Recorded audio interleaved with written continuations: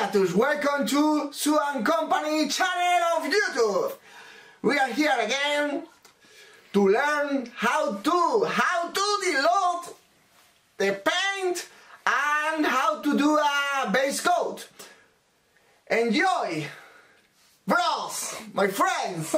Thank you.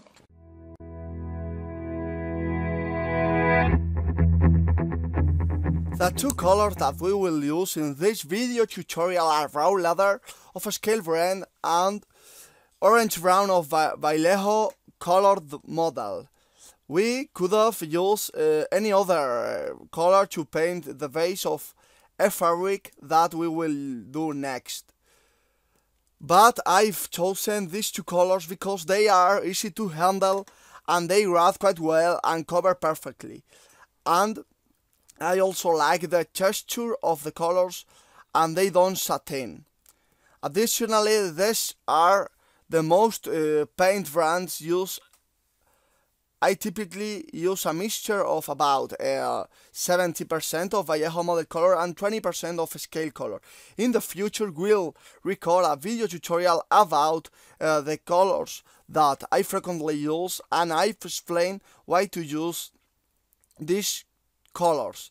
Nevertheless, both brands are pretty good, although I will say that as abstract texture, Vallejo model color I like a lot more, much more than the other one, because I think this is very intuitive, and I also really like their paint finishing. This is pretty much therefore I often mix both brands to complement their properties. I mean, if we add Vallejo model color to a scale color, we achieve a texture which is easier to handle, and also we kill some inherent brightness of Vallejo model color paints. Now we will see how to dilute the paint and how to download the brush of paint to give a base layer logically.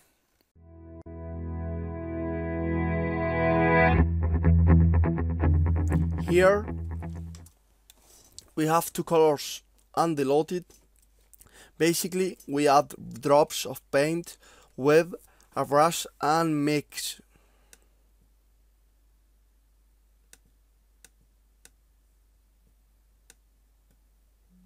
Now we don't look for an appropriate degree of dissolution, just look for that the color is well mixed.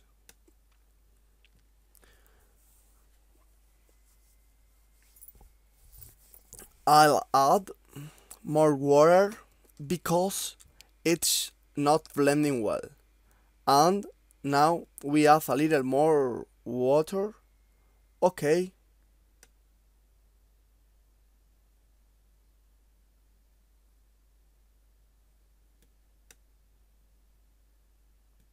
Anyway, the correct degree of dissolution we see now. First, we discharge the brush well and making a spiral. The way as a spiral, as you can see on your computer, this dissolution degree would be good as we look because the brush circulates well and paint at the same time.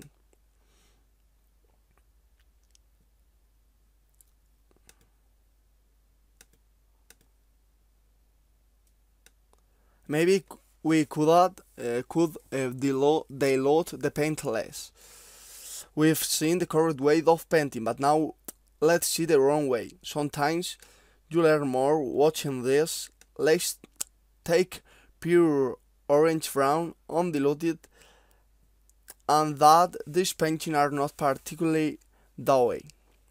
We catch a little paint and download the brush, and that's all. If you see, and I repeat that this is not particularly the most significant example.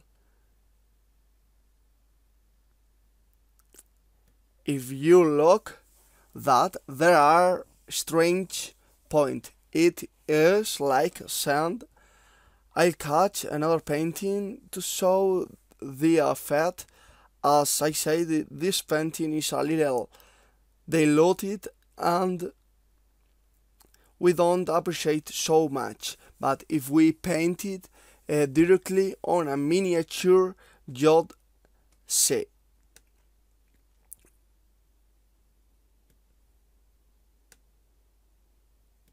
We will use this miniature, we'll paint a little with the diluted paint. I'll focus with the camera in a second.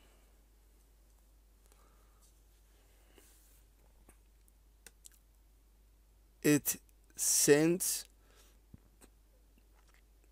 that that looks good. Forgiving, guys, sorry, my friends, that sometimes the camera has difficulty focusing, or I'm a little clumsy. There, it's fine, I think so. As you can see that we were saying is true, the painting circulates well and doesn't cover a lot, but we will see below when in the second or third layer which we really cover. And now to see an example, I will take the paint and dilute it. The result is dirtier, and if we paint more layers, would be like mud. I'll take a less diluted paint to show you much better the effect, because the truth is that you cannot see the effect perfectly on camera, and always the paint should be diluted. I'm gonna to catch a green color such as Andrea color, but obviously the first layer is not where it's most noticeable. Without diluting, I was really saying when we note undiluted paint is when we give many layers. Anyway, I'll take the green, and if you look closely, we've already covered the surface which we paint. But once it dries and we give more layers, we actually begin to see that the paint is being like mud on the miniature, and the painting begins to take effect volume, which is horrible.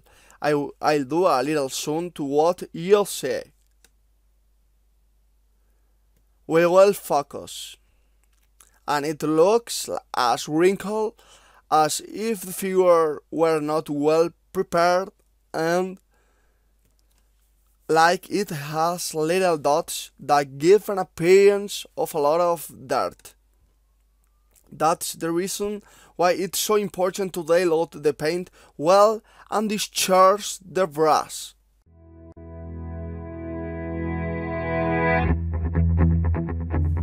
Let's see now how to move the brush to make a base layer. We catch painting and unload the brush as we have seen before. We should paint with the brush body. This way we cover a lot of more area. I've seen before many people painting with the brush tip that is so it's not right, because we cover much less area and eventually take longer to paint the surface and also be dirtier, because we need to give more brush strokes. I mean, so far as possible, we should always use the brush to paint both light and shadow, as we will see in other video tutorials, to make gradients. But obviously there are strange gaps or holes where you have to put inside the tip. It doesn't matter, but whenever we can, we should use the brush body.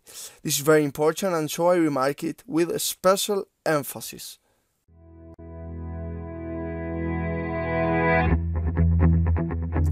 Now we go to the practical example, and let's paint with this brown. This hand here, it is necessary to be patient with take painting, and we download it and give a couple of passes on the area. and change if we give infinite layers without waiting until the layer is dried. Between coats, the result is going to be undesirable. If we see on the sheet, we will do a zoom with the camera. If we do this all the time, the paint trickles. If you look, there are darker and lighter areas. However, if we let it dry a while and go back to the brush, the result is much more uniform. In this figure, you can see easily. We return to our example, which has already dried. We're going to focus.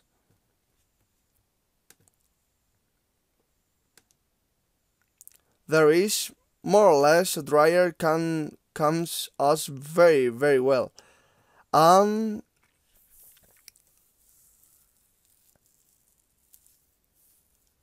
as you can see, the color is not uniform. For that reason, there are areas darker than others. We take paint again and review the area. Remember, one pass or two on the same zone, and let dry. As you see, I'm applying whenever the value of the brush can be. There are areas where it's more difficult, that the paint rips, as you can see, in wrinkles. We'll just paint with more paint, yeah.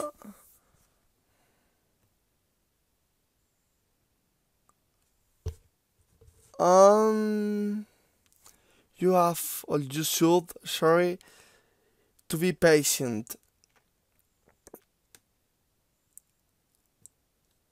And as always, patience. Please, patience, please, my friends. If you are not patient is really difficult to paint. You should be patient enough. Again, I repeat, one more time again, yeah. With theme of the painting and rating rule usually is that with 5 or 6 layers are enough to do a base layer. When we believe that the surface is uniform, an interesting trick is to give another layer to ensure, yeah, I think so, more or less, you know what I mean. It's like it's a little trick, but I think it is really useful when you are painting, yeah.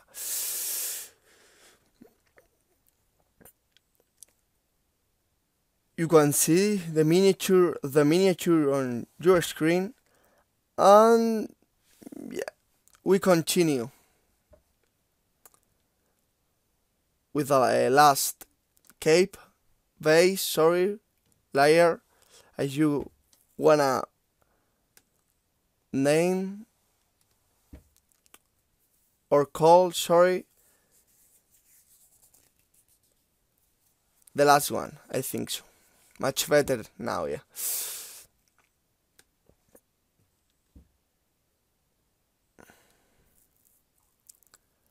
Now I will use the dryer. For example, here it is a zone in which it has not been uniform and has not been well uniform. The on wrinkles arm become dry, yeah, I think so. Well, I'll zoom in to what to see better. I think that looks good now.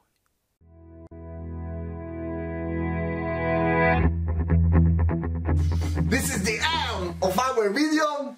We hope you have enjoyed a lot this really important technique about how to paint miniatures, and see you again Please don't forget, subscribe our channel and follow in every place that we are.